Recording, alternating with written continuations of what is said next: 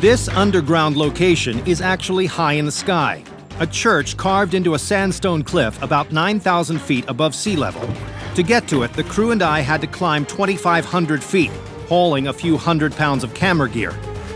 Luckily, our guide, Mulabrahan, who's made this journey more than 30 times, brought a group of local men to help us accomplish our mission.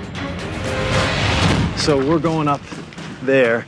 This is just the approach. You can see when the whole thing goes straight up. It's going to be interesting. The church we were hiking to is called Abuna Yamada, after the 6th century missionary who, like John the Baptist, came to the wilderness to commune with God and spread the faith. And we're the first American TV crew to make the climb.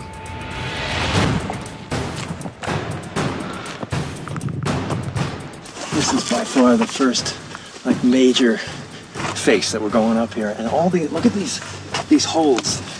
These have all been worn into the rock by thousands of years of worshipers, priests and so forth, going straight up.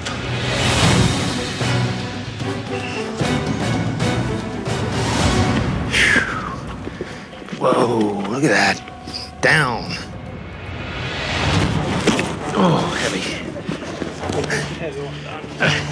Oh my God. Look at that. Got barbells in this.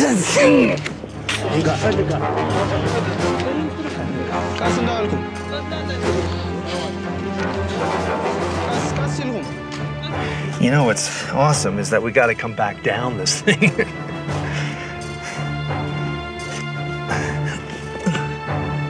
The remote church contains copies of lost books of the Bible, still used by the Ethiopian Orthodox Church. And so they came this high up for the isolation, I suppose. For isolation, to lead a spiritual life only, okay. To get rid of the secular life. And the protection, obviously, from being so far up above everything. Exactly. All right, can we go in? Yeah.